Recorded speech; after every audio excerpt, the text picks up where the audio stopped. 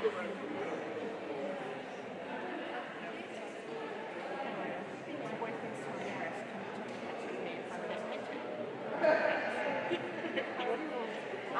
anything that looks like my year in that circle.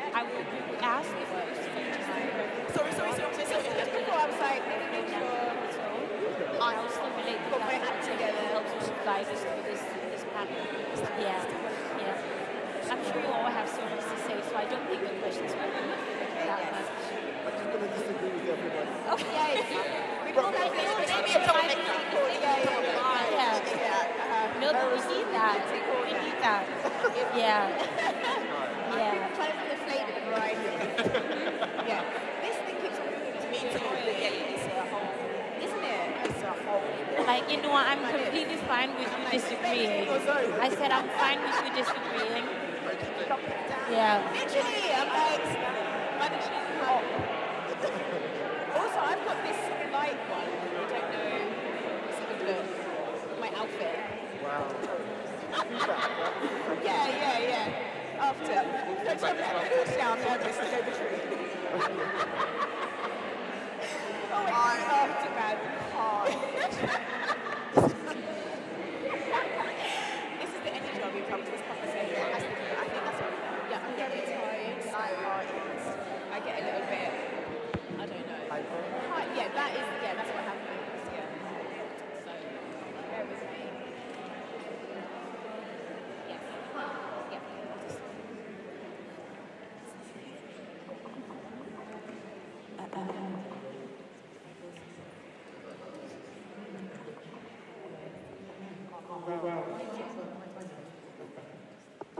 Hello, everyone. It's my pleasure to welcome you tonight to our late Tate Britain. My name is Jen, and I'm curator of public programs here. We're here gathering tonight for a special talk entitled Towards the Magical, Fiction and Invention. This discussion is inspired by Lynette Yiadom-Boakye's enigmatic portraits of fictitious people and the theme of tonight's late, which is dreams versus reality. We're joined by Awa Konaté, Inua Ellams, Heather Agyepong, Rachel Jones, and Caleb Azumah Nelson. I'll shortly hand over to our chair, Awa, to introduce our panelists, but just a few brief housekeeping things. The talk will start in a few moments and run until 9 p.m. We have time for audience questions towards the end, so please raise your hand if you would like to speak and wait till you're called on with the mic to ask your question. This is super important as we're live streaming the event and it will allow viewers at home to hear you. In the event of the emergency, please exit calmly through the exit at the back of the room. And now, without further ado, I'll introduce our chair, Awa.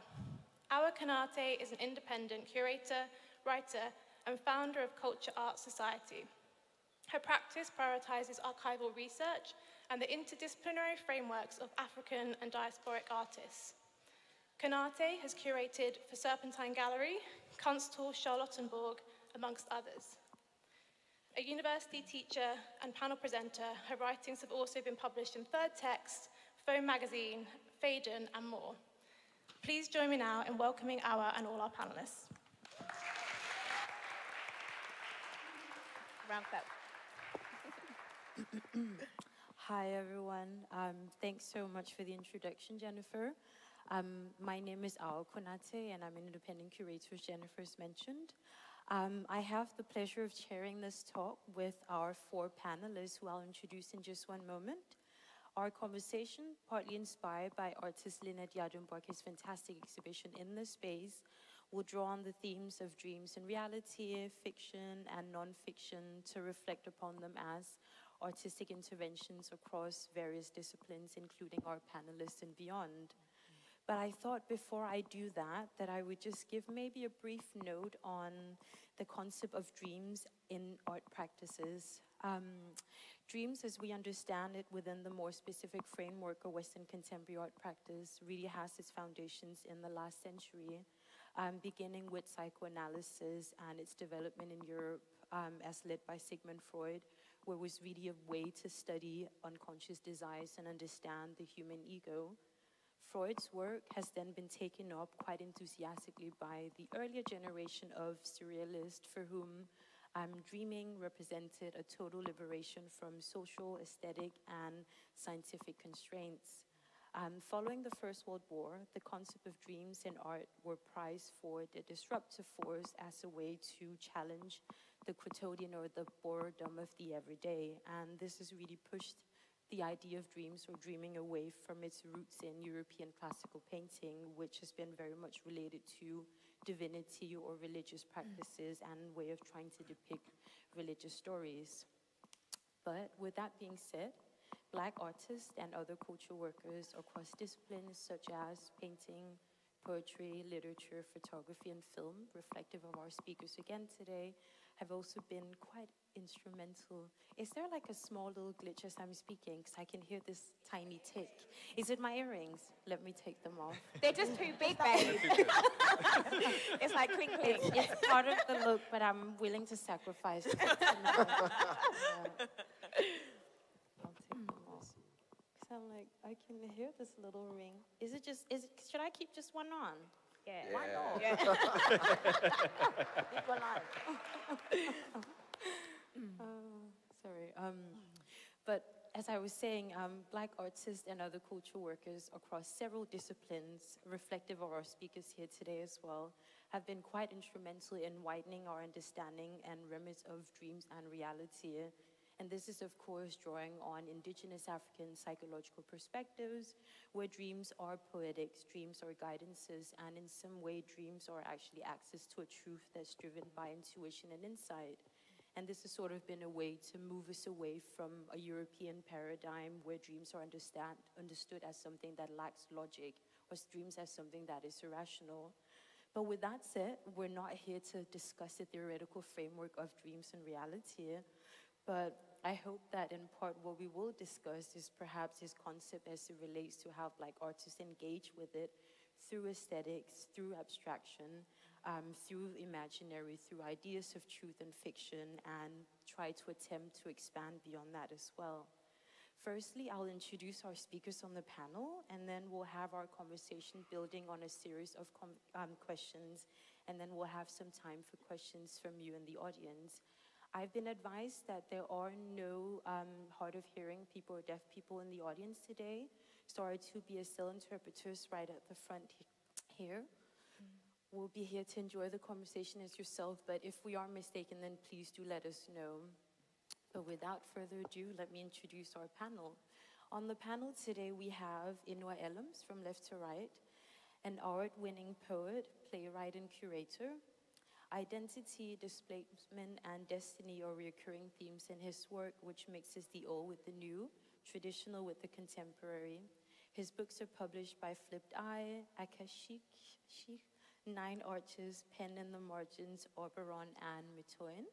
And our second panelist is Rachel Jones, an artist who works in painting, installation, sound, and performance. In her painting, she grapples with the challenges of finding visual means to convey abstract existential concepts. In depicting the psychological truths of being and the emotions these engender abstractions, become aware of expressing the intangible. Rachel repeats motifs and symbols across his series to create associative, even familiar relationships between them, underscoring their kinship as part of her ongoing investigation of identity. And our third speaker is Heather Agyepong, a visual artist, performer, actor, and maker who lives and works in London. Her art practice is concerned with mental health and well-being, invisibility, the diaspora, and the archive. Heather uses both lens-based practices and performance with an aim to culminate a cathartic experience for both herself and the viewer. And finally, we have Caleb Azumah Nelson, who is a 28-year-old British Ghanaian writer and photographer living in Southeast London. His first novel, Open Water, won the Costa First Novel Award and Debut of the Year at the British Book Awards, and was #1 Times bestseller as well. He was selected as the National Book Foundation 5 Under 35 honoree by Brit Bennett. His second novel, Small Worlds, will be published in May 2023. So with that being said, I guess let's jump into it.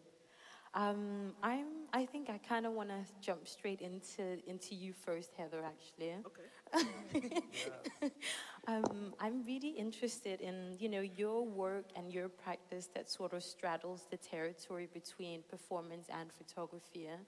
And I'm just wondering, with your work, that it's so related to camera and its history of colonialism, its history in construction fiction and nonfiction, particularly with the idea of depicting truthful images of Black people. I'm really curious about in what way your practice in photography actually evokes dreams and reality. Well, I think I first started taking photos when I was 19. The feedback's a bit, should I do something? Like this? Okay. When I was 19, and I think I was conscious? Good? Bit down. Sorry. Hello? Yeah? Good. Okay. When I was 19, I started taking photographs, and I think I felt quite uncomfortable with reality, or the reality I was currently in. It felt slightly off, or there was an edge to it. And I remember that's when I started entering therapy, and my therapist said, not all thoughts are true. And I was like, what do you mean? Like, every thought is true. And then she kind of introduced this idea of like cognitive distortions, and that we have ideas about ourselves, about our histories that actually aren't based in truth. So I was like, okay, well what is truth? And then my practice started developing around reimagination and dream making, and trying to kind of expand my idea of what truth is. And that, for me, a lot of kind of reimagination or dream making, or thinking about archives and reimagining, kind of imagining scenarios with archives because of erasure, because of gaps, it kind of, the dream making kind of became like a truth in itself. Like, it helped me understand versions of myself and parts of myself that were hidden, which I believed were how I was behaving, how I was embodying myself was truth, but actually it wasn't. It was a version I was kind of told. So this idea of, as I'm also an actor, and this question around like, what if, the magic if, is this sort of question about what happens if I do that? What happens if I'm in this scenario? And this sort of kind of dream making allows kind of truth in a story. So there is something about how the imagination can be rooted back into kind of radical understandings of oneself.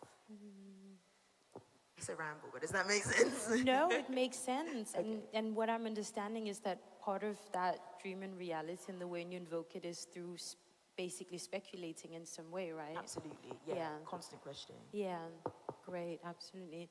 And what about you, Rachel, as you work in painting and with abstraction so much? Yeah, I think something like important you said is like what it means to reimagine, or the idea for me of using like alternate realities as a way to consider my relationship to the world that I inhabit, but also the world's relationship with me.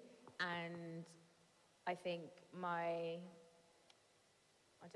aims really are to make works that are as complicated as possible, because I feel like the realities that we live are very nuanced and multifaceted. But I think often we try to limit or categorize or subdue the messiness of everything, or the simultaneous reality of lots of things happening at the same time, and things that are amazing and terrible. And I want all of those things to operate in a way where they can coexist, and that is a way of reimagining or re-engaging or understanding like what it is to basically exist, or what it is to feel things, or to, I don't know, like to live.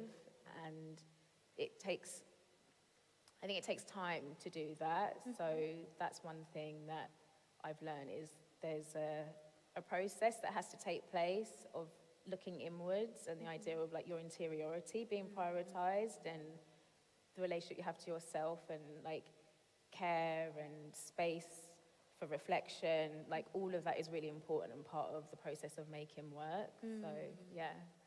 Oh, fantastic. And what about you, Caleb? I mean, in what way does your practice in both literature and photography, and actually filmmaking as well, sort of evoke dreams and reality? I guess something that both Heather and Rachel said about this idea of reimagining is something I'm really keen on. With I guess thinking about my writing as a starting point,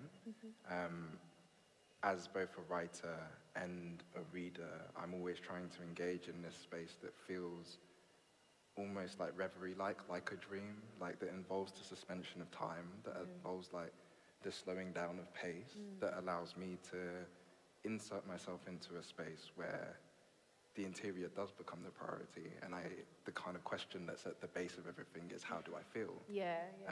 And then we work outwards from there, and I can begin to assemble these spaces where I can ask myself the questions that I don't get to every day, and I can ask myself about my place in the world.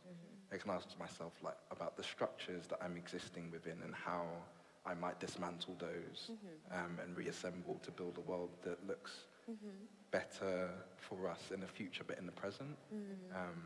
And that, for me, is really where the starting place is from my work. But that involves kind of going to this place where the reality that as I know it disappears for a bit. And I really love being in that space. I love practicing the work, and I love being a reader and disappearing into a space where I might imagine a better world now.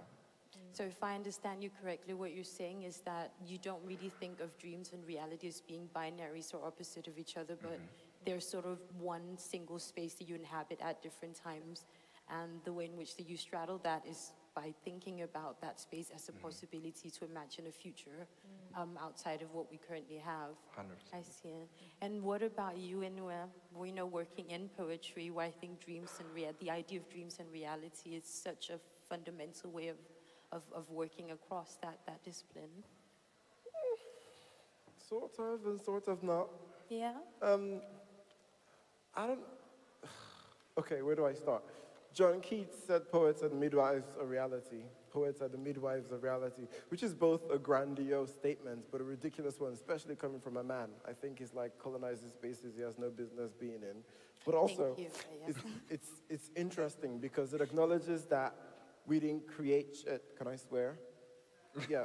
Acknowledges that we didn't create things, we're just helping the things that exist come into being. And there are poets who believe that they just happen to be people holding the pen when the poem is ready to come into existence. So I think of my work more like that.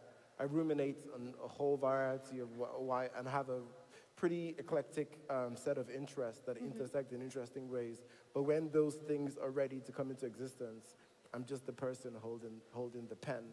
And the first time I made something, I was 4 years old, and I planned a city. And because I was an idiot, I segregated the city. So the boys had all the cool things, and the women and the girls were just in the wilderness. And I don't think I consciously did that. I don't think I was thinking about reality or fiction there. I was just bored in Nigeria, and I needed to entertain myself.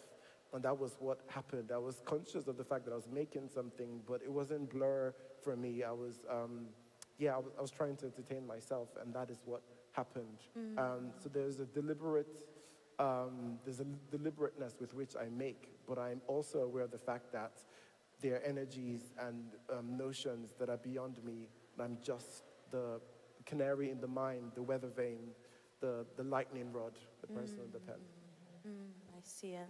So quite funny enough, like across all four of you today, I understand that you don't really think of dreams and surreal as being, as relating to the theme of today, which is verses. You think of them as being one, really. And I'm just wondering, maybe in what way do you each feel that the ambiguity between the two actually make you think around visibility and invisibility and legibility and illegibility, as in being able to read some things but also not being able to read things, and using that as a method to refuse being readable? Yeah. I think that there's like two aspects to that. There's something about making something and it being hidden from you as well. Like, there's a process where, similar to what you're saying, things are very instinctual, or things are delivered to you in a way that is known and unknown. It sounds like a very mysterious thing to say, but it's hard to articulate. I think when you make stuff, sometimes you can have intentions, and other times you're just guided by desires or questions you might have, and where do those thoughts come from? Do you know, it's what is the origin of these things that you're drawn to, or things that you don't like, or things that you're confused about. And so I think there is stuff that is hidden from you, which is a necessary part of how we learn and how we discover things, but also how we are able to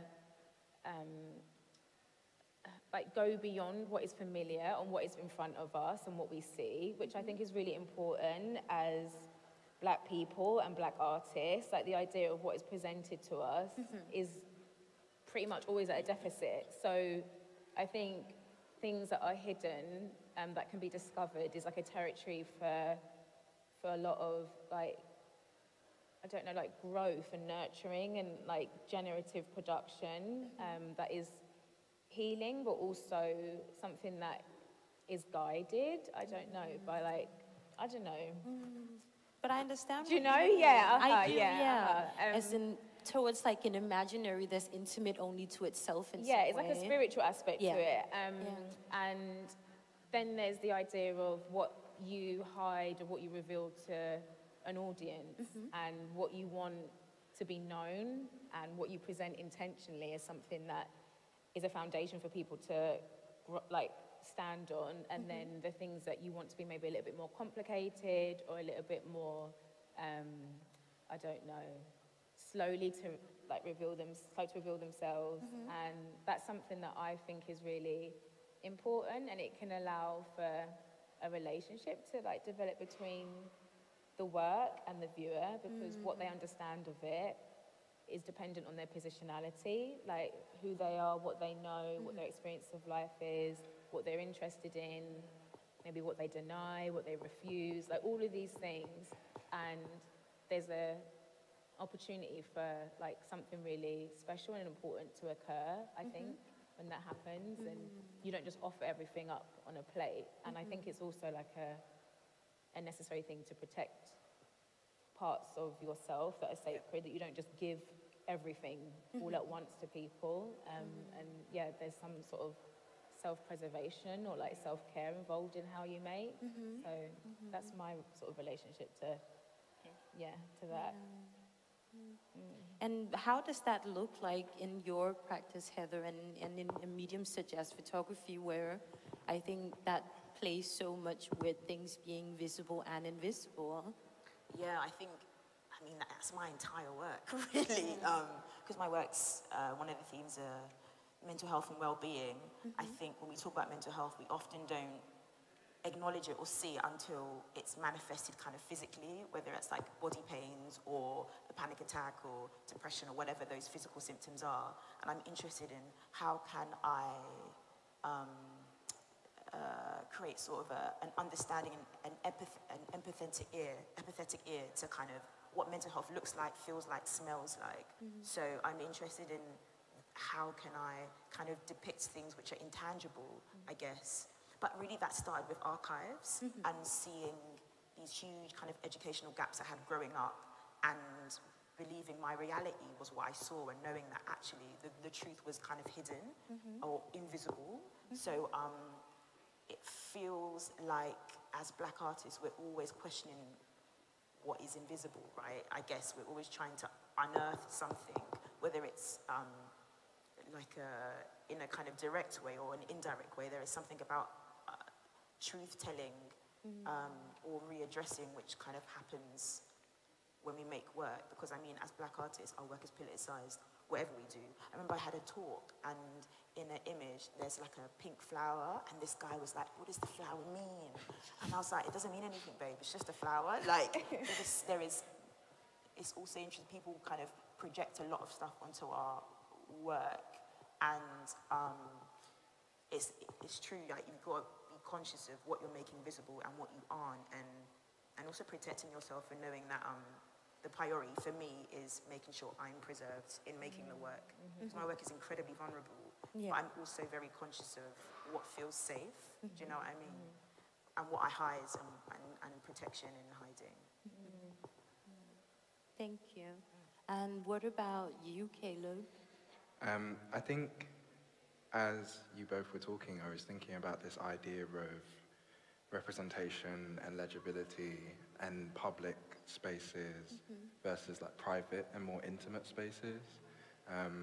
And the private spaces that I occupy when I'm making work, and how that private space somehow has to be transmuted into something that can make its way out into the world in order for people to view it and to interact with it.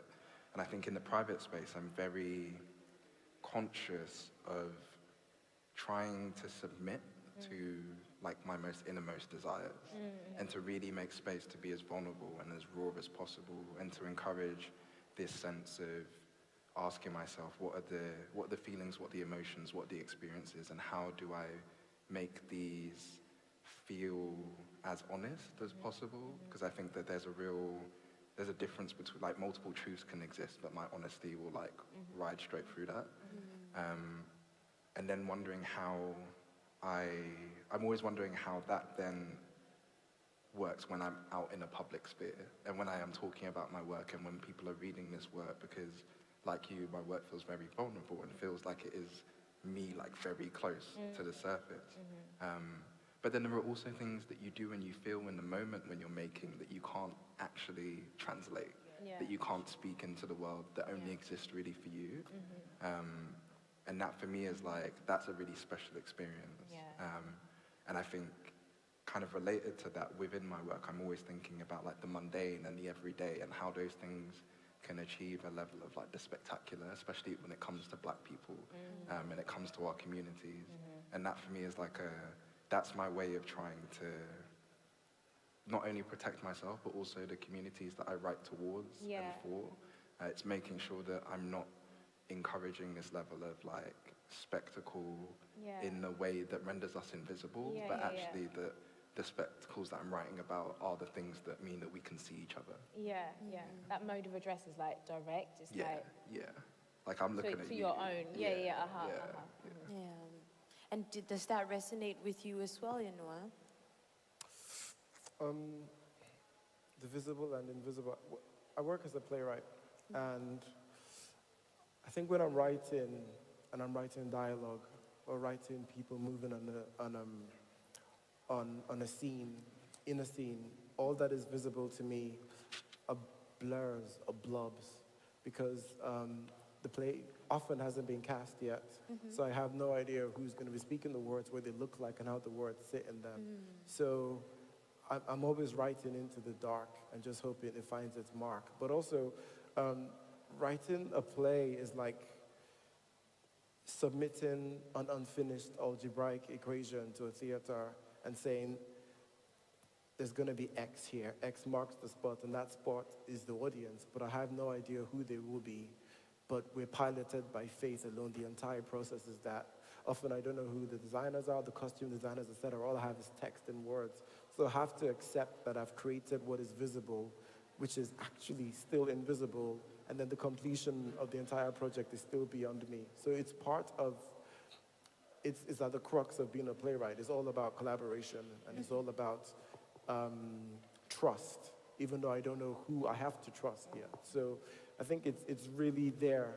And the playwright sits the longest with invisibility and with visibility, because you begin the idea for the story, you start writing it, sometimes it's 5 to 6 years, drafting and redrafting, before anyone else comes to the project.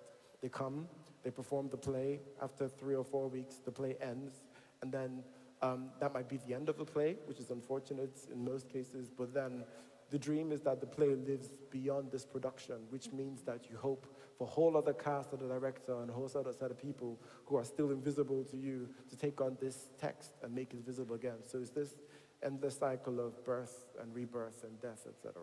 Yeah, I'm really happy that you mentioned that with playwriting, because I think I think what's so interesting about theater and playwriting is that, you know, the performance are always driven by this blurring between dreams and reality.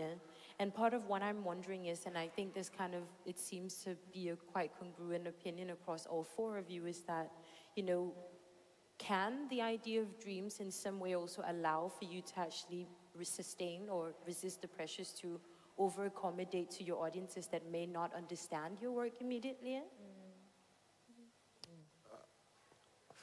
I think that might be specific to the kind of art. As a playwright, my main job is to entertain an audience. If I haven't done that, I've failed drastically, which means that I have to consider them even if I don't know who they are, which makes the process of editing the play really intricate, because you're playing 3D chess with opponents who you don't even know who they are, but you have to trust that the game will have been worth it at the end. So for me, yeah. Okay. I have to consider my audience, for me, Yeah, sir, were you going to say something? Don't consider my audience. I'm so sorry. I feel like so often I'm trying to, especially in like the more formative parts of the process, I'm trying to satisfy something for myself and to ask myself, like, am I okay first? And then as the work begins to make its way into the world, depending on what medium and what form it is, because writing a novel is mostly a solitary activity for a couple of years, and it might be an editor and an agent that sees the work, but otherwise it takes up until the work is finished before people get let into that space, which the introvert in me really loves, because I can just kind of really lock myself away and be in that place where I can be my most honest self and actually one of the better versions of myself. Yeah. But then, like, filmmaking also allows something that is really collaborative and makes work that goes beyond yourself. But I think the intentions are always to do things that satisfy you as a group, as a crew, and that everything else for me feels like a bonus. Like the fact that people engage with my work is really, really special, and that, like, you know, if someone reads my novel, that it grows a life that I couldn't have imagined. But it's such a bonus for me, because at the point that the work left my hands, I was happy. I was satisfied. Yeah. I think I have a more antagonistic relationship with the idea of an audience. I mean, I prioritize my relationship to the work above all else. But then I also think about the capacity to like push people into uncomfortable places, or to make them consider things in a way maybe that they're not used to. I think viewing art, well, painting specifically, there's a rhythm or a pattern that people fall into of what they expect and how comfortable they are reading an image, how quickly they look at it, all these sorts of things. And I try to disrupt that as much as possible, which is why my paintings are so chaotic. I do awkward things in terms of how I install them. I don't really make that much work, which is again like an act of like disrupting a system that prioritizes like overproduction and, you know, making as much as possible and always wanting to be seen and visible and acting like I'm the most productive person ever, like all those sorts of things. I think this idea of people coming to look at something that you've made is an opportunity to be a bit, not like difficult, but to challenge. Maybe that's a better way of framing it. And I think people have the capacity to be pushed quite a lot. And within that uncomfortable space, like a lot of interesting stuff can happen in terms of how they respond, or it reveals things about how they respond to things that maybe they're not conscious of. And I think that's really important. I think people can be very like lazy with how they look at painting sometimes, or how they try to categorize people's practices or me as a maker, you know, and I want to make it as challenging as possible for people to do that. Yeah. If they do, it's fine, but I don't want to make it easy for them. I hear that. And you've mentioned that mainly in relation to painting, but you also work quite a lot with sound. So how does that look like in sound? With the sound-based stuff, it's something that can be more inclusive and like celebratory in terms of the emotional value of the works, but they're also, I think I like layering. That's sort of how I work in painting, and it translates to sound as well. So the idea of like abstracting sounds, or sounds being difficult to understand or process, or to even like hear or take. Again, there's this idea of like, how does a body react to something that is maybe delightful or unbearable? Like this like overflow of like feeling, like how can you use that to shape someone's thinking or guide them or share something with them? So that's kind of how it operates in that capacity. And yeah, I think the idea of like citation and referencing and bringing forth, like that's really important in my practice. And I do that a lot in sound, thinking about Black sound, and as creators of sound, like we're like geniuses. So it's kind of like the idea of spotlighting, or like bringing things together so that they're I don't know, like presented in a way that maybe is both ordinary and unordinary. I don't know if that makes sense. Yeah. Ooh, for me, if I'm not making work that I'm not getting something out of it, I don't care, if I'm honest. If I'm not understanding myself better or getting some sort of release, I can't make the work in my art practice. But the second project I did was called Wish You Were Here, and it was basically a response to my first project. Surprisingly, the first project I've ever kind of did really well and sold a lot. And then I felt like I had to, people kind of told me, you need to keep making work explicitly about race. And I was like, I don't want to do that anymore. But there was just like all of these kind of voices. And the work I ended up making was a real conversation with Black creatives and about ownership and authenticity and anger. And the titles were Rob This England, or Bitch Better Have My Money, or another title was, you know the Viola Davis gif where she gets up, she's like, one of them was a direct reference to that, which my community know all too well. We can just put that gift up and people will know what that means.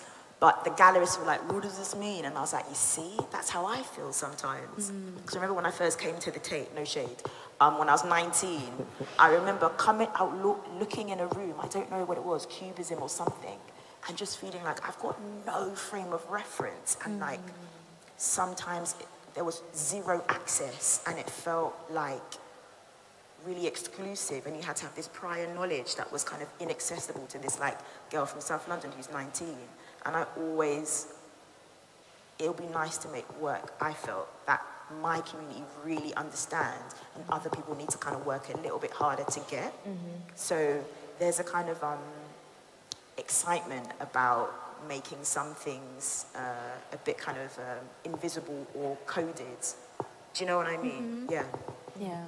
I mean, that resonates quite beautifully with what you're saying. And I was just going to add and say, well, it's not so much not invisible, but it's what Edward Glissant actually talks about and calls opacity, right? The unwillingness to be immediately readable and understood by people outside of that work. And I think what you all sort of seem to have across of your work is operating and working as artists and culture workers within a mainstream setting, but trying to create these small pockets of familiarity so your audiences know that you are speaking directly to them. It's like a soft form of resistance. Yes, yes, it is. Yeah. And it's also a resistance that is not trying to deliberately be resistant, but it's working for itself and to itself, and to the people that resonate with that, with that frame of cultural reference. But I want to go back to you a bit, Inua, and push you a bit, because you mentioned something so beautifully earlier, and I think you both actually did, where you said that dreaming is almost a kind of rest, and that you said that you return to your work and that space of dream as a way to give yourself some respite. And I read an interview, Inua, about your previous play, which was the Barbershop Chronicles, and what you had said was that your work was not so much about trying to do something too grand, but it was about trying to portray Black men in a barbershop who were resting and Black men who were talking and being in a space of comfort. And yet you just said earlier that, if I remember you correctly, that you don't really feel that you think about dreaming and reality as something that's sort of an interesting part of your work as a playwright. But yet you mentioned that as being it. I think it's possible to rest in both spaces, in the dream or in a real world or in the fantasy world, whether you're awake or whether you aren't. You know, in theater, my job is to entertain. In poetry, my job is to be a witness. When I write poetry, it's mostly for me. That's my escape from the world. But theater exists very much in the world, and I think I'm in service of my community, my audience, and it behooves me to not create a safe space for them, whoever they are, you know, and I try to do so by making sure the work is accessible as possible. But also, it's also because I am an immigrant, and I was born in Nigeria, moved to London when I was 12, moved to Dublin when I was 15, I returned when I was 18, and each time I was extracted from the communities that I was born into or communities that I fell in love with and had to go somewhere else and restart my identity, that makeup. And the way I was able to survive in those spaces was by being open and being welcoming and being accessible and giving people the benefit of doubt. Even when they were saying booky, weird things to me, of always wondering, where is this coming from? Is this genuine interest? Is there something shadowy hidden beneath that? which meant that I've always had to exist with various layers of consciousness in real time. And I think when I'm writing or when I'm creating spaces or writing plays, that's always also is on the surface. Characters are speaking, but there are things happening behind them. And the audiences might come in and they may see that, and I go to lens to make sure to understand what it is, but there are also other things that they might not pick up. I remember when my previous play was called Three Sisters. It was on at the National Theatre, and I could tell what types of audiences were in the room by how hard they laughed, you know. So Nigerian people, we get a joke on some level. Nigerians, we get a joke on another level. Nigerians who are Igbo, we get the joke on another level. And Nigerians who are Igbo or grew up in the 80s, we get it on a deeper level. And I could just feel. So there are various levels of reality in the room, and I made allowances for that. But my job was to entertain within that. Thank you so much for clarifying that.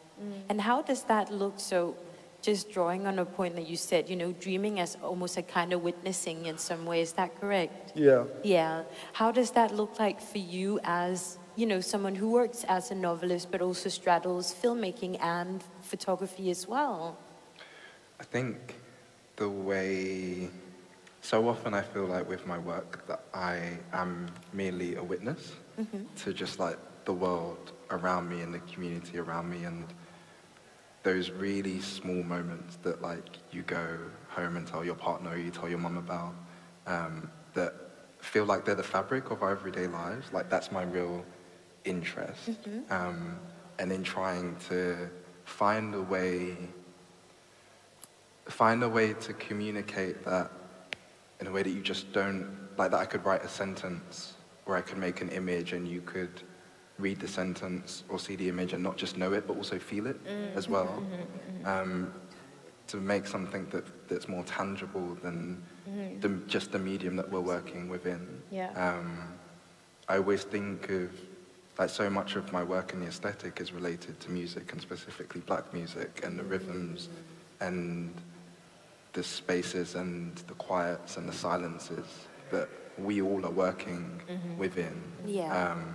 And trying to figure out how to write a sentence or to make an image or to make a set of images that move, that feel like music, that feel like black music, that feel like the spaces that, you know, the pockets that Coltrane was playing within, or like the kind of like, I'm really obsessed with John Coltrane at the moment, and the way that like some of his music just sounds like chaos.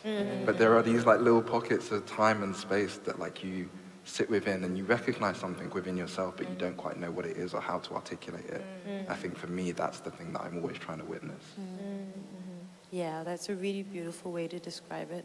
So dreaming as some kind of artistic intervention that actually troubles with the idea of a pure determination or idea of things. And do you then feel that trying to straddle all those boundaries and those ways of working actually allows for you to work across and against your discipline in some way? And is that deliberate? Yeah, I think I'm always, whichever medium I'm working within, I'm always asking myself, what are the boundaries of this medium, and how do I take down these walls and just start building them up brick by brick? And for me, I think I was saying this to you just before we started, like the different forms that I work within, those lines are beginning to disappear because I've allowed the space for different pieces of work to influence each other. I've allowed for music to come into the space and to be loud or to be quiet or to be silent. And I've allowed for the images that I make to sort of burst in on my written work and vice versa. And there is something that feels like I'm trying to slowly work out whereby the work is, I don't know, I'm really jealous of painters, and I always have been, because like there's so much texture in your work, and it's so beautiful, and I think I'm always, like speaking specifically to the novel, I feel like I'm always trying to stuff as much into the work without it feeling claustrophobic, so that I can afford it this sense of texture, that it feels like it's like lifted off the page, that you're turning in the page, you can actually feel what's going on. You know? I know what you mean, I think like people that do that so well, like Bell Hooks and Gwendolyn Brooks, and you're just like, the way they use language yeah, just amazing. But I think, like, following on from what you were saying, I think it's interesting to think about how working in a way that kind of traverses, like, different practices or, like, ways of working, also can relate to how you reach an audience. So you don't have to know about painting to talk about painting. Like, you can know a lot about music, or know a lot about your dislike of the color orange, or know a lot about a particular relationship to, I don't know, like a part of your body, or like everything about what I do is focused on being as accessible as possible and trying to push conversations about painting into territories that aren't dictated by this sort of very exclusionary, you know, you have to be educated or aware of history to feel like you can comment on this, or you can contribute to the conversation of like what painting is today or how it impacts people's lives. And something that I really enjoy doing is working with other people, so working with writers or musicians and inviting them to respond to my practice so that I get to learn as well as think about the work through a different lens. And that's something that's really important, I think, so that there aren't these limits on how we talk to each other about what we make, or how we understand what we make, and we don't create unhelpful boundaries for our audiences as well. Like, that's really important. And I think it's very easy to fall into a pattern of like, oh, only a certain type of person is going to talk about this work, so really that's who we're addressing whenever we put on an event or whenever we write about the work. We're only talking to these people, so we don't have to think outside of what we've been doing for like years in terms of how we engage audiences. And I'm like, what does it mean to speak to like a young black child? Like, I'm always thinking about me. Like, I wish I had some sort of access, like what you were saying. Like, I felt like I could. I'm quite loud and like bullshitty, but I think there was always this sense of how do I talk about things that I care about when I feel like I'm not invited, like, to speak. And I want there to always be an invitation in the work. As much as things might be coded or hidden, there is always you can say something about this, you can say anything. And I think, like, yeah, that's sort of how I try to operate with what I do. Just following on from what you said, like, it made me think of that. And I'm just quite curious about how that looks like in your practice, Heather. Because, you know, with photography, it's a constant relationship about speculation and like fiction and non-fiction. And when you're delving into the archive and working with such, you know, stories that are so fraught and in some way also just very, very tense, how do you sort of draw on that way and maybe even think about the relationship between fiction and non-fiction to sort of work against your discipline or even within or across it? I think when I first worked with archives with Autograph ABP, the amount of erasures and gaps, and I remember there was a beautiful photo of this black child, or just called Black Boy, but actually the image was just full of like power and symbolism, and like it just got reduced to something. So I feel like I take advantage of those gaps to reimagine and expand those limitations. So I have, because I work with reimagination, I have actually a huge amount of freedom.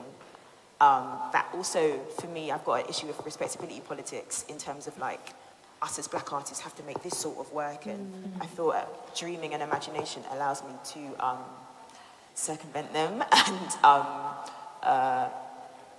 I guess that I think I've got an issue with respectability politics because it impacted me so much as a child, and like, as like immigrant kids, presenting ourselves in this certain way because of survival, right? So like, I remember I had a lot of like, I had a little resentment for like older adults because I was like, why are you telling us to position ourselves in this way? But it was really to protect us and preserve us. So in my work, I'm always trying to find like a safe space, whether it be in my head or like a physical safe space for me to kind of dream about myself in this really expansive way, and like, what if I did this? What if I was a woman in this 19th century and had all of this power? Or like, it just, it allows me to kind of be my fullest self.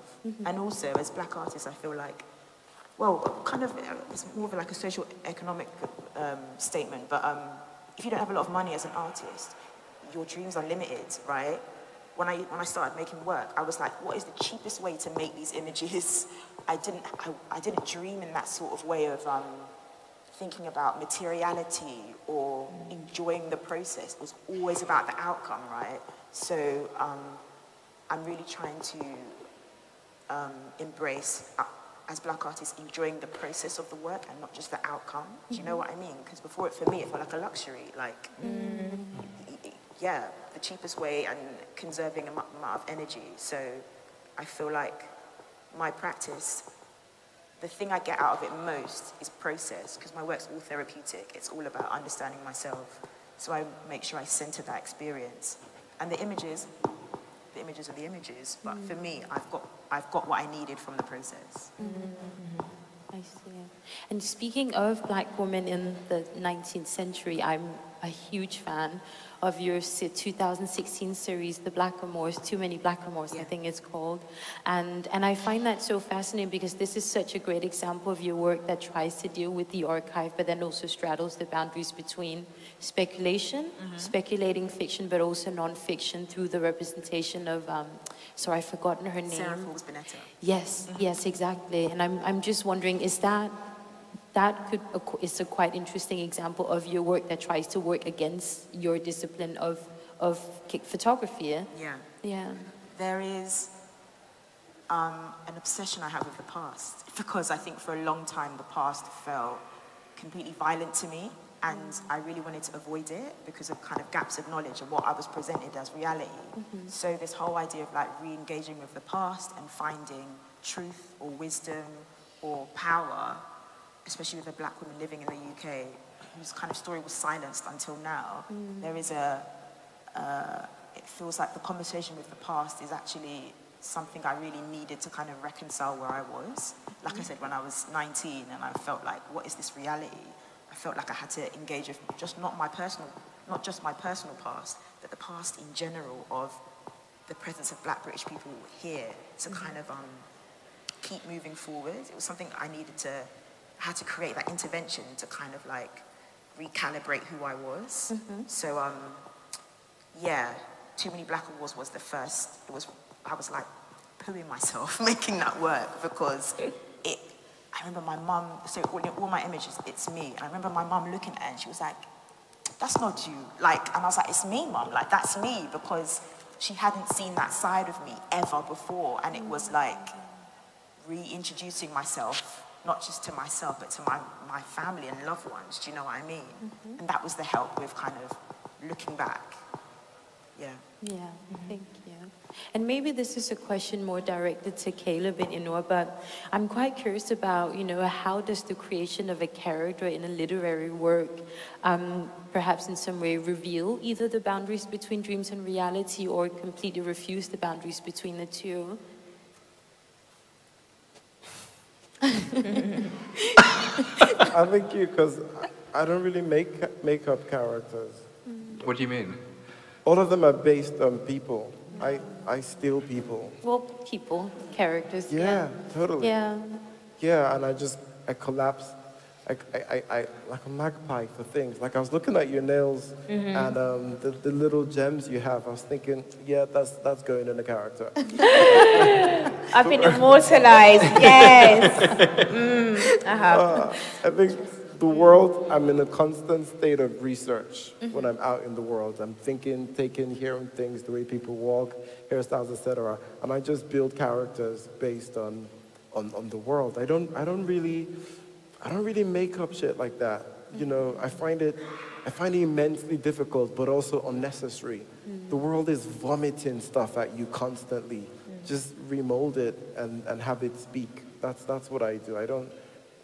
Yeah, There's just so much out there. It's full of gems. I just take them. Yeah, but I think you make up characters. I don't know if I necessarily make up characters. I make up spaces. Yeah. I feel like my central focus is always on making and creating space where I could place people and see what might happen within that space. Within that space, it is always black people, and I'm always trying to think of like, how do I afford whoever is in this space infinitude? Like, how could I give this sense of complexity to all of the emotions that they might be feeling in this specific moment?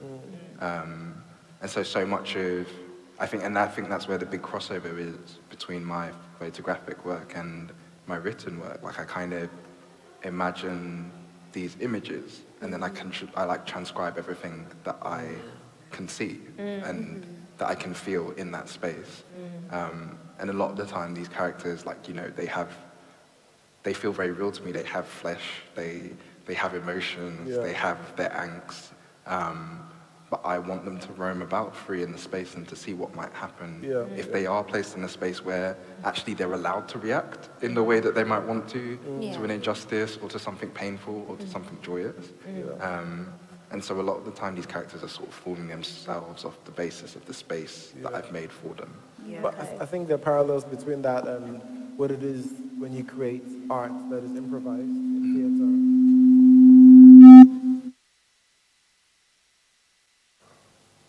Also, in jazz, which you're a huge fan of, that's what, I see that. When the musicians are allowed to improvise and to create frameworks and spaces where they can be themselves and just see what happens.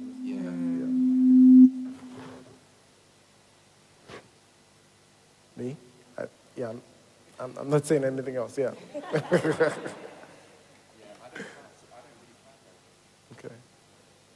Now you're off. Off? Okay, they're back. They're back. Thank you. Cool. Speak. Hello! I didn't think that would work, sorry. I did it so confidently. Sorry, everyone. Oh my gosh. Yeah, jazz, I like that. I don't really plan very much. I feel like so much of my work is creation by way of improvisation. But like really with the main basis being the space, the structure, and then letting people just roam about and letting my mind and my thoughts and my emotions roam about within that. And what about you, Heather? Because you do sometimes create characters in your work. Do you know what everyone's reminding me? I did a project called The Body Remembers, and it was... I'll turn you on. Hello? Oh, okay. I can project also. I did a project called The Body Remembers, okay? And it was completely improvised. So I entered a space for 45 minutes, and it was around how trauma is internalized in the body. So it wasn't about a traumatic experience, it was about how trauma feels like, smells like, and the idea of, to process trauma, you need to let it move in your body and release. That was the whole project. And the audience were very needed to witness what was happening to me, and they had their own experience. And I was petrified because I would enter the space and I had no idea what I was going to do. All I knew is that I would go through 6 parts of my body, and whatever happened would happen. And I'm not a dancer. Caleb saw the performance. I'm not a dancer. It was so good. All sorts happened. Like, to the point where I was like, what is actually happening? Like, who is, like, not a possession, but like something just took over me, and I was flying all over the place, and I would cry, and I'd stop, and I'd laugh hysterically, and I'd shout. And there is something about like improvisation, dreaming, the unconscious, just allowing those hidden parts of you to speak. Like, they're loud, they're really loud. And I'm also an overthinker, so that having a space and not thinking so much kind of made me realize how intuitive and wise I am. This is a big thing for me to admit, but there's a part of me that has like an inherent wisdom in it by allowing my body to just move and not censoring it.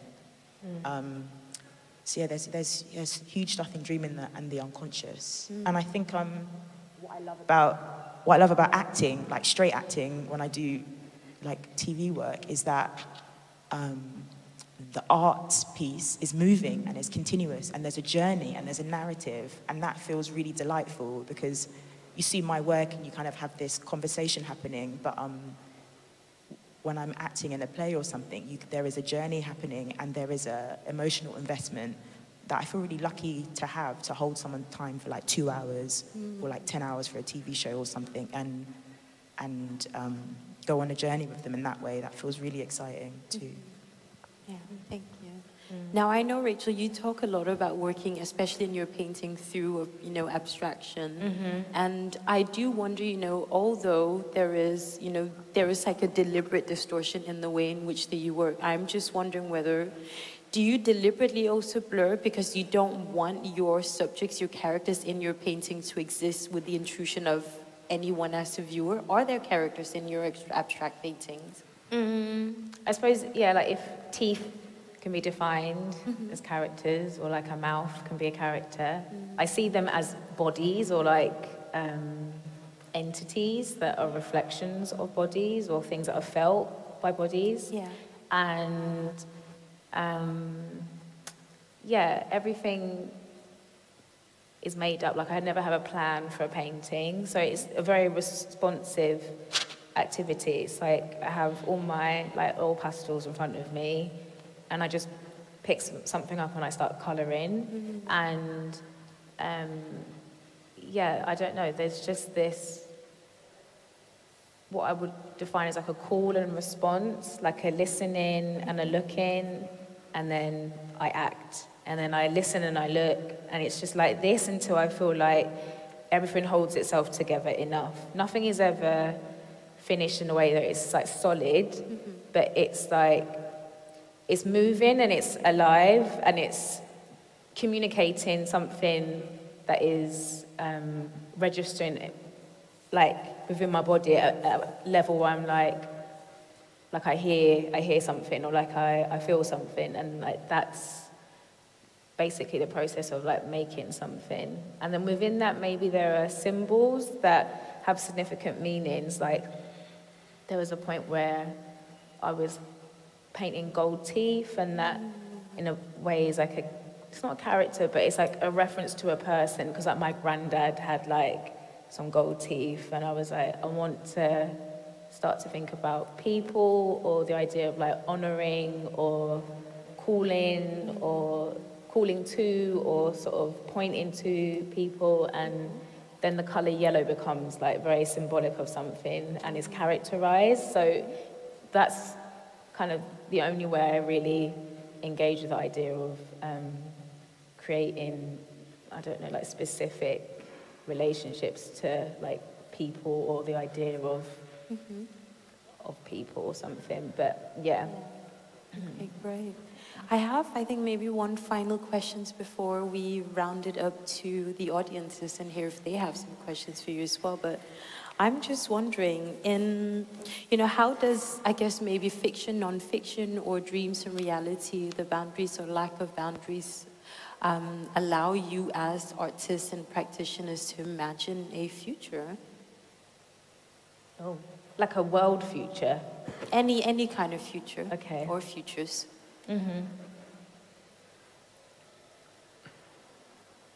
It doesn't have to be an answer now. We're all like,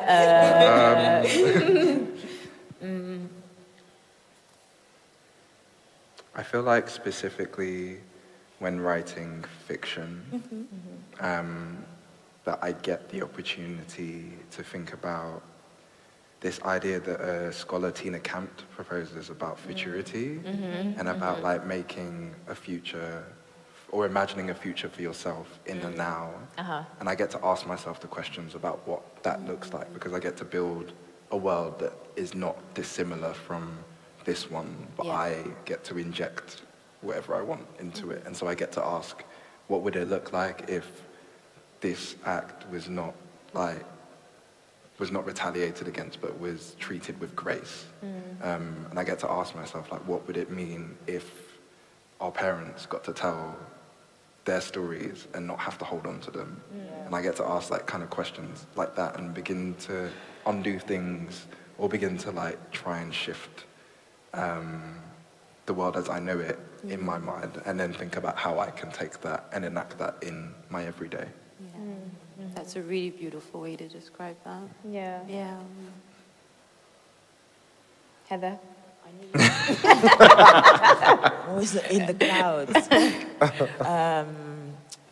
Like I said, my work is all about me, and I think it's expanding who I am, actually. I think visual culture, growing up, played quite an oppressive part in my life in terms of limiting who I thought I am and who I could be. And also my mother, speaking about versions of herself, is quite limited because of trauma, right? She has to protect parts of her, and I know as much as I ask her, she won't tell me because she needs to protect that. So I'd rather imagine and create radical possibilities, not just for my mum, but also for me. Like beautifully how Caleb said they didn't have those opportunities. So how can I honor her I feel like I honor her and kind of my family through seeing myself as expansive as possible. Yeah, I just think about things that are unseen that need to be revealed, and wanting to like look to the future as like something that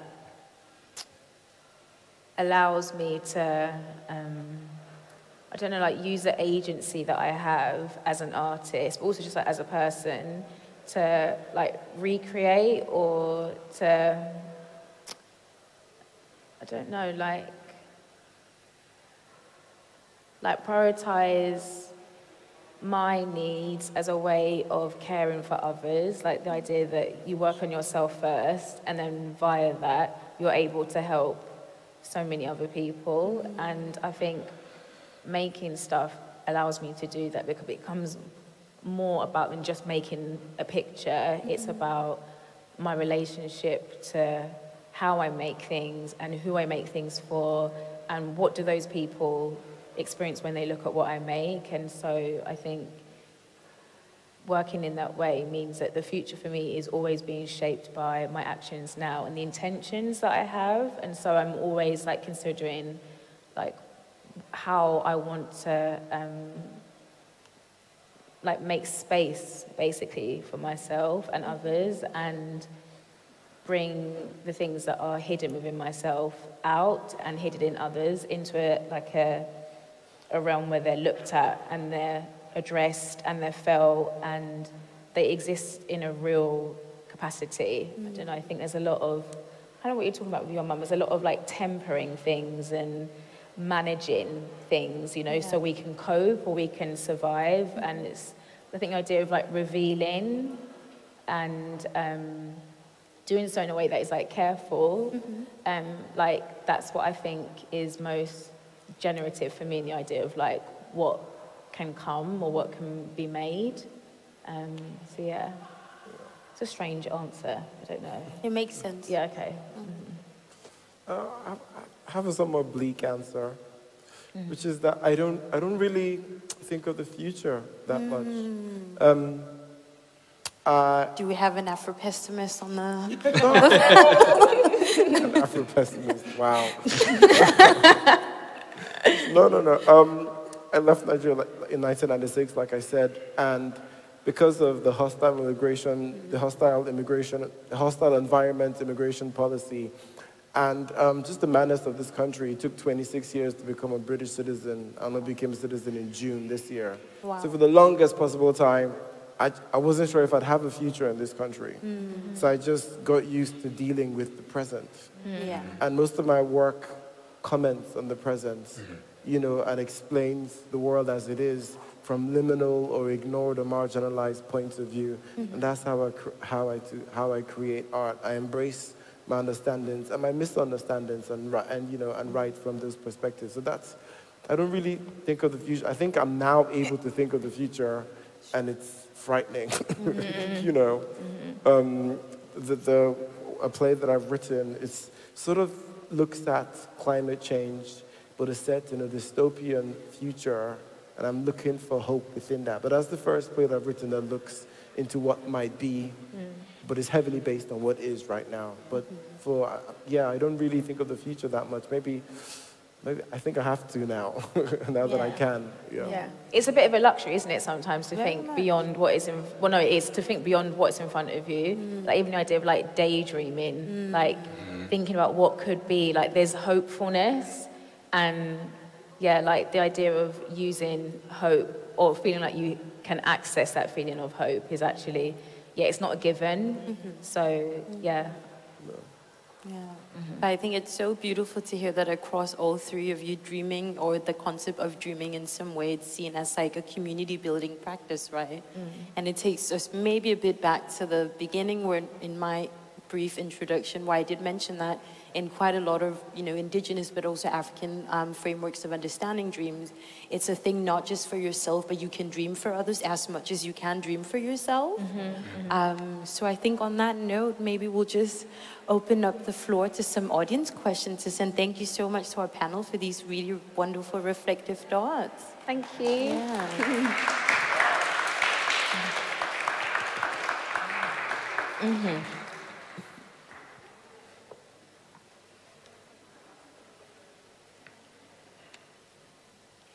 No questions out there? It's all done.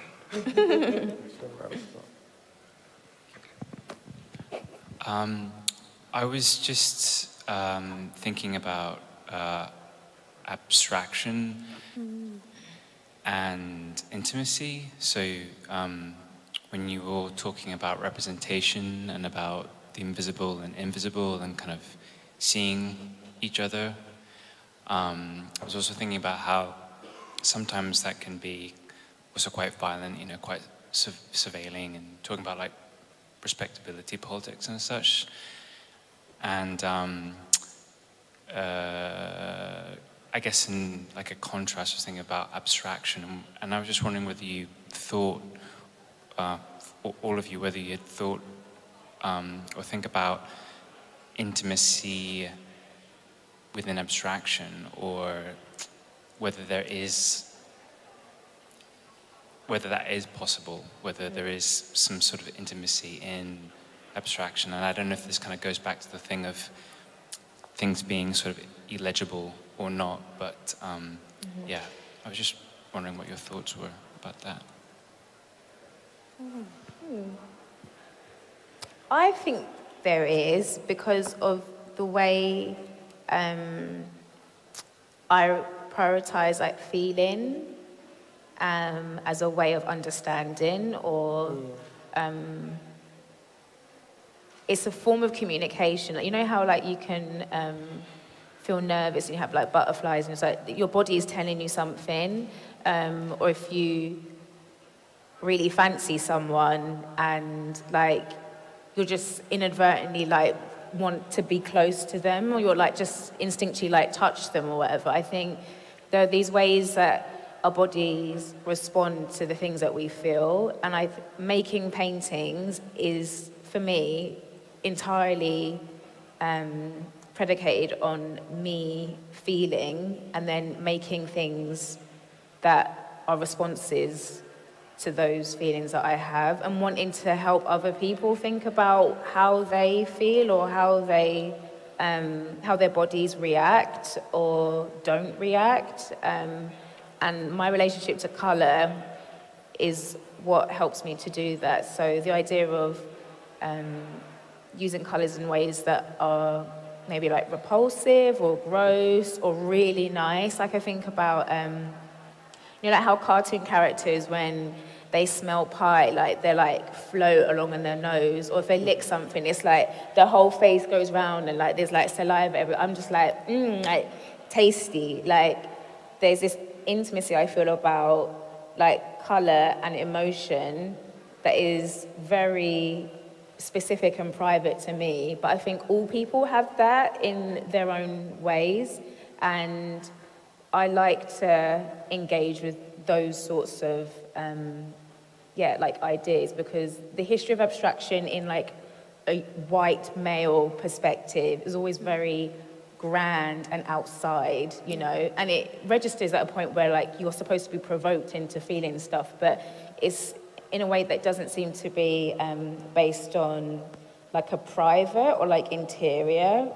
intimacy. It's like a worldly or sort of highly spiritual, and there's nothing wrong with that, but it's like, what does it mean to think about your body and your lived experience and the things that your body responds to when you're thinking about abstraction? And I think that's very prevalent in music and sound. Like, we all understand that, but I think visually it's a bit more complicated, or it's not something that's spoken about that much.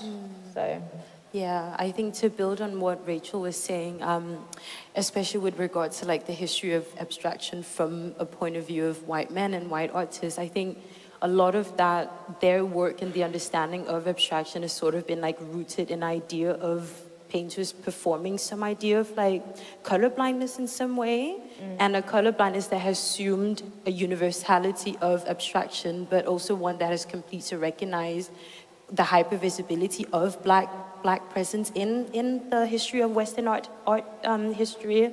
And I think the intimacy of abstraction is that black artists very often have had to draw on that as a method to really think about a new way of challenging its assumed universality and challenging ways of trying to portray, you know, black worldviews and black experiences, but from a perspective that refuses to be directly legible to people's understanding of black people in the canvas, if that makes sense. Yeah.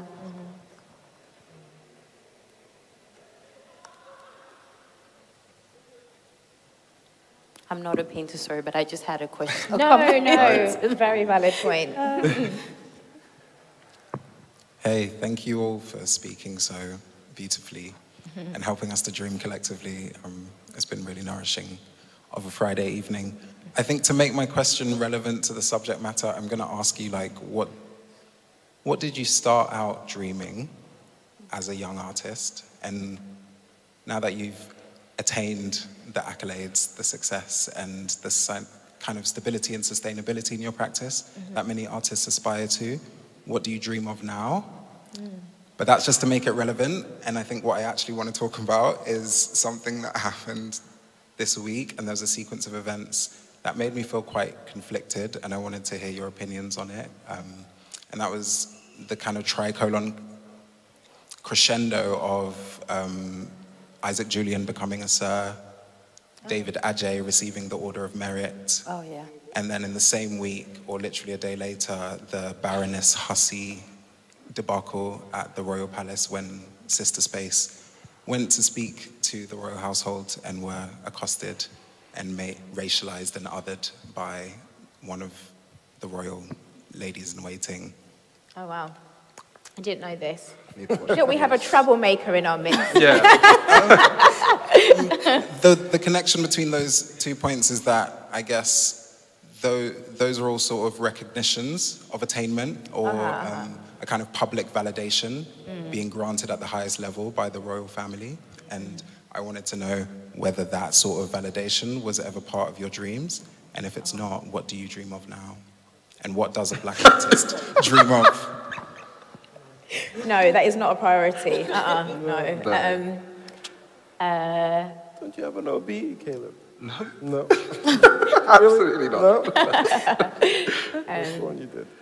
I used to just dream about being able to make art. Like that, I was like, oh my God, like, how do I make stuff, you know? I remember being like 8 and like drawing and being like, oh, I could be an artist, but only people like Van Gogh are artists. So I'll just do something to, like, kind of related to art, but not. And so for a long time, I was like, I'm going to be an animator. And that was the path I was going down. And it was like a huge moment to admit to myself that I wanted to be an artist. So that was the biggest dream for me, was just to spend all my time making stuff. And then to do that without the expectation of anything. Like, it wasn't about having a career. It just made me happy. And I was like, I want to be happy. So it's like a very simple kind of focus. And now that I'm in the position that I'm in, I actually really care about like education, and I teach all sorts of ages, like small children, adults, like young people, and I'm a university lecturer, and I just think there are so many things wrong with the systems that educate,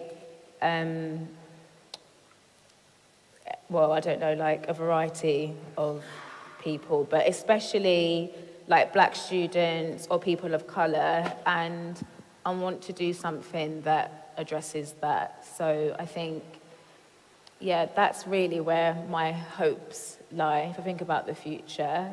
And like thinking about myself as like a young Black child who didn't think I could be an artist, you know, and wanting to address that, because I think it exists, not just in a racial sense, but in like an economic sense, and like an ability sense. Like there are all these like barriers, even like psychological personal barriers we have, or familial barriers, and I care about. Just to be able to look after my family and myself, those are my immediate dreams. And now that I'm more established, I still want to look after my family pretty much. So all I try to do with the quote-unquote accolades is figure out how to monetize it to look after my community. Pretty much, that's it. And with regards to the royal family and all of that brouhaha and that establishment, what it means, I've been to Buckingham Palace twice. I stole toilet paper from from the toilet because my little sister wanted to wipe her ass with what the Queen wiped her ass with. Which is not to say the whole establishment boils down to a piece of shit, but literally that's all my little sister thought, and that was the physical embodiment of that. But I remember the second time I went, there were these, you're not allowed to wear headgear if you're a man, but I was wearing a hat like this, and I think they thought it was culturally insensitive to ask me to take it off, or if it was of religious importance, and I didn't correct them. So I was wearing my crown, and Queen Elizabeth II was wearing hers. And I remember when I left, I walked all the way back from Buckingham Palace to Nunhead, to the tiny flat that I lived in with all my three sisters and my parents, because I was hyper aware of the illusion of what it meant to be in that space. I wanted to take it right back to the South London, to the working class Black communities that I lived, who are so affected by that establishment. And that's what it means to me, a piece of shit and illusions. Yeah. I didn't comment on that thing, but yeah, like, just not into that. Nah.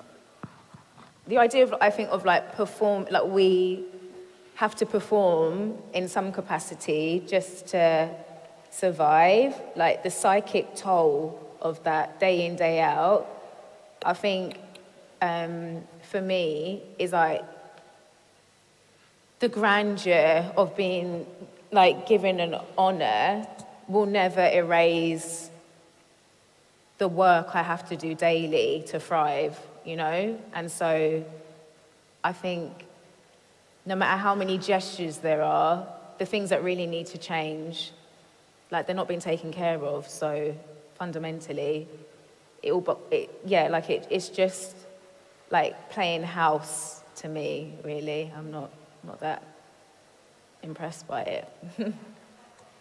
I think for me, when I started making work, I think the question that was like at the forefront of my mind was like, how can I be vulnerable and survive? Because at that time, vulnerability was death. Like, it was all about survival and protection. So as I started making work, I was like, is this possible to be vulnerable and actually survive and do kind of function really well? And now my dream is to own a house outright. I don't know how that's gonna happen. And have a big house, and for it to be a place for respite, that people could come for rest. Because I remember someone opened their house to me when I was kind of going through a crisis, and just gave me time to just write and cry and run around. And that was like everything to me. So to have, I think it's ownership. I think it's that idea of like, I've worked with a lot of Black institutions, and some of them have gone because their MPO status is gone, or Arts Council have taken the money or whatever. And the thing with the OBEs or all of those accolades is that it's slippery because things can be taken away. Like, you don't have complete ownership of even of your voice. I know a friend who has an OBE, and even the way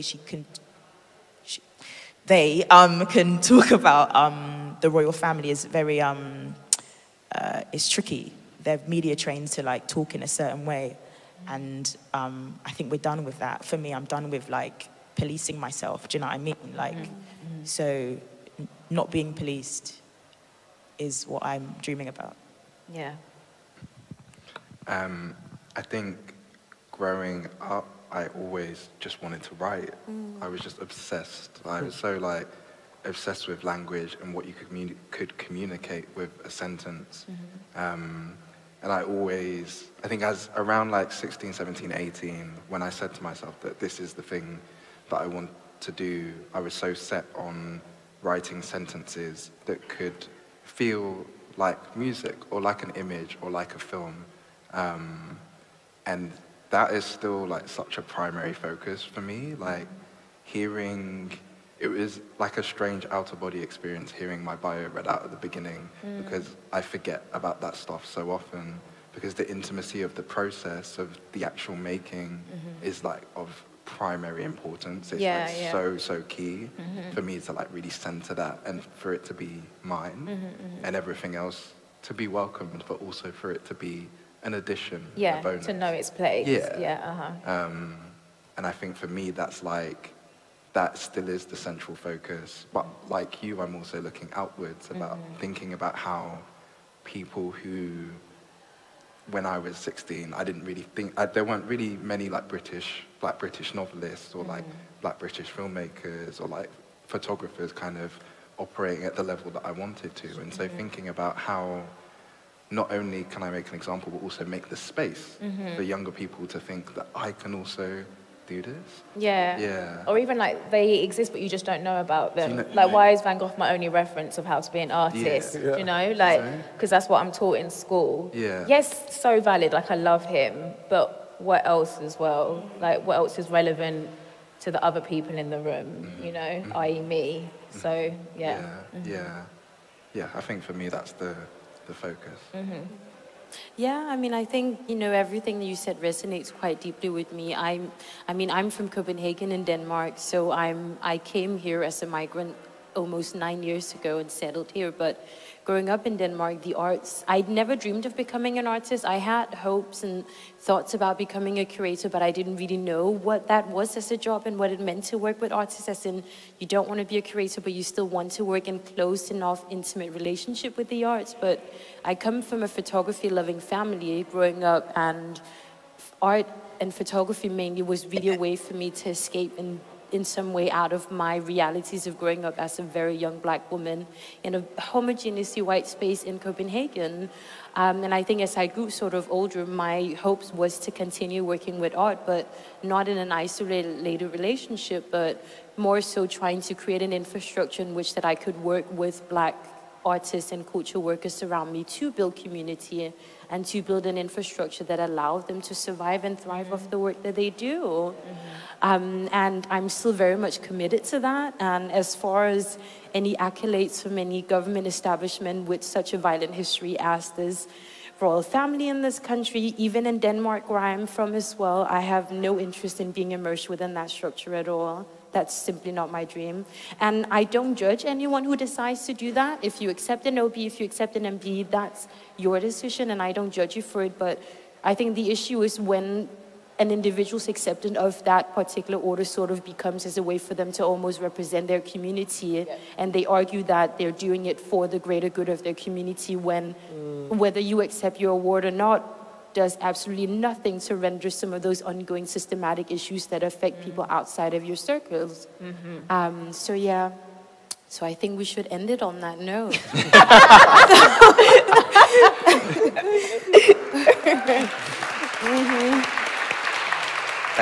Thank you. Thank you so much to our panel for that rich conversation. We've been recording this, so if you want to revisit, I saw some people taking notes. You can go back to the Later Tate Britain website, and you can go and click on the stream. Thank you for joining us, and yeah, please join me one more time in thanking our amazing panel.